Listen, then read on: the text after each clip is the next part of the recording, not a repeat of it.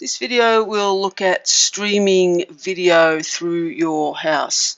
There are at least 3 ways that I use to stream video, and one of them is using the Apple TV, which will stream whatever's in your iTunes library and gives you access to the iTunes store so you can rent and buy. Plex, which is a media center, and you can get mobile apps for that, and there is a link to some videos I've done on Plex Media Center and players in the description. And then I've discovered another one called Air Video, and it's just for iOS, so it's for iPad, iPod, iPhone.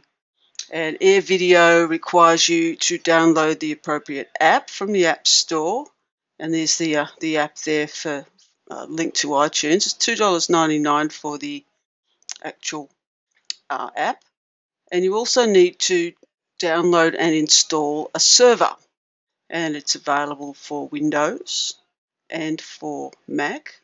So there's the website. Once you install the server, it's up in the taskbar, and it's up here, and let's go into preferences. And there's not much to set up. You have to tell it, first of all, you want the server to run, yes or no. Then add folder. Where exactly is your media that you want to stream? Now you can add from the C drive, your local drive. So this one's going out to the iTunes Media Library, which is on another Mac in another room, attached on an external hard drive. So it's found the iTunes Media Library. So if I want to add a folder of TV shows, I could just add that folder. So I've gone into the TV shows. I just want to add that folder and open, and it adds it to the shared folders. Now you can also add iTunes playlists. So that's an actual playlist of the music videos. So I went into the iTunes playlist, and that would open iTunes, and you can select which playlist you want. Just add it. These ones are just from a local drive, so from my users folder in the movies folder. So I can add a folder and just go out to movies here and pick anything that's in here and add that.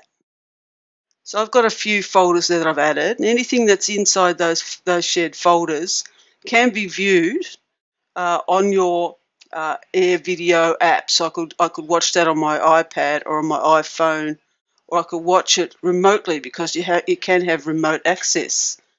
The other thing is to look at, it can convert files on the fly, so you can actually play them while they're being converted or convert them first. I haven't actually used that because I have all my videos are actually in the correct format. The settings, I want the server to start at login, and I've ticked require password because I'm going to be using this remotely. I want to protect it by having a password. And if I want videos to be converted, then I can actually create a folder where I want those to go. So I might have one in, go back down here, go into documents, into, say, movies, and put a new folder and call it converted videos. And go back here. I'm going to add the folder where I want any conversions to be placed. So I think I'll put it here, converted videos there. So anything that has to be converted, that's where I want it to go so I can find it. Remote, you don't need to do anything about custom port. Remote, I want to be able to access this video, this server from the internet. And in order to do that, it gives me a PIN. So that when I add the server on the player, I need to put that PIN in. And because there's a password on that, also protects you from anybody randomly getting hold of your iPad or something and being able to view all your media. You put the password on it. Automatically map ports, I've ticked that because if you've got a router that has UPnP or NAT, you don't have to go into the router and open a port. All you do is tick that. Test your connection to see if it can be reached remotely. This one's accessible. Subtitles, so I've got my language in English, and any logs. Well, I haven't actually looked at what the logs do. But sort of that's all you do to set it up. And it lives up in your menu bar up the top there. So the server is configured in the taskbar, in the menu bar, and it's now looking at, let's go back to this. This is the iPad. So I've downloaded Air Video for the iPad. Open the app, and I already have a server that's been added. That's the other computer I have that has the main library on it. So to play anything, I can just go into that server and just pick a show. So wherever I am, I might pick this one. And it, depending on how you've actually set up your media, will look at determining how it appears in the Air Video. So for example, this show, McLeod, has several seasons, but I haven't put them into any separate folder. So there's 5 seasons, and normally I'd have season 1 in a folder and season 2 in a folder, and I didn't set it up that way, and that's reflected in how it's showing it to me here.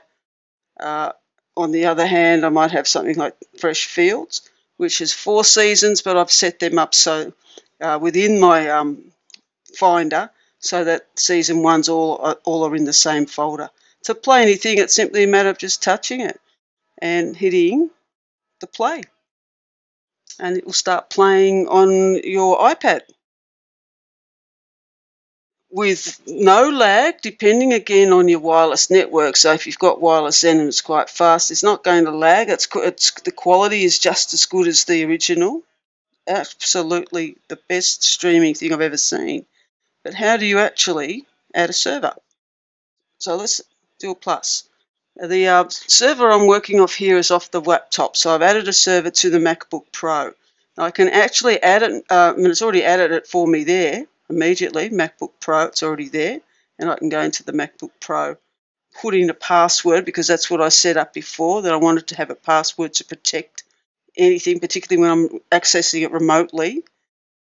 So a password to actually get into that server, and these are the only things I've actually put on this one just to test it out. So there's one season of Who Done It, and I can again pick the episode that I want and just play, and that will start playing on the Apple TV screen. I won't go any further. Now, what about a video that actually needs converting? So I go back into the MacBook Pro. I've actually put in a video here that's a Windows format. So really it shouldn't play on here because the iPad doesn't play Windows formats, but I want to actually convert this one. So it's got underneath here, play with live conversion, so actually play it as it's being converted. Let's try that one. And it will play that, let's turn the sound down. And it's playing that video, it's only a YouTube video, as it's converting it. Stop. And once it's converted, that conversion will remain in that folder. So whatever you have, whatever you've downloaded, you might have .avi files or not just MP4s. It's going to convert on the fly or convert ahead. So if I did that one, it's going to say, where do you want to convert this video? I want to go to that folder, the converted videos. It's queuing them.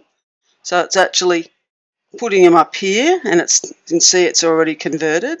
It's finished. And now, if I go back, there's now 2 videos in there, and this one's the converted one. So it's got play. It doesn't have convert anymore. I can add it to iTunes as well and expand my media library. It's pretty good. Now the other way to add the server, this one's automatic, but what if you wanted to add it a different way? Let's delete the server and add it again. Now you can add it manually. You can add it by its pin. Every server has a pin. The way you can also add the server, if it doesn't do it automatically, you can enter the address manually yourself, so you can find the actual IP address of the server, put the port in and add it that way, or you can enter the server PIN. And if you go back to your server in the preferences, there is somewhere here, remote, it gives you a PIN. There's the PIN there. So that would be what I'd type in on this screen on the iPad, the PIN. And it doesn't matter that you're seeing it because I'm going to delete this server and save it. Tap it. So it validates the PIN and it actually adds the server there with the actual PIN highlighted. So if it doesn't find your server automatically, you can enter the server by its PIN. Now I can go back into there, put in the password, and I can see all the videos. Now this works remotely. I have tested it. It's a bit hard to show you this, but I have been out of the house with my iPad, and this does work.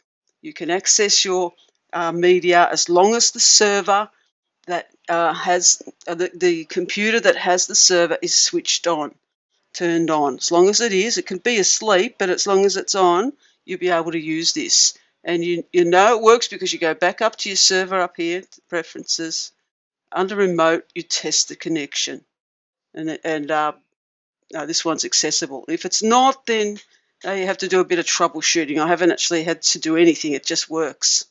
Whereas with Plex, it required a little bit of troubleshooting. Try this one. This is the best streaming media app that I've seen. It's just simple and it works.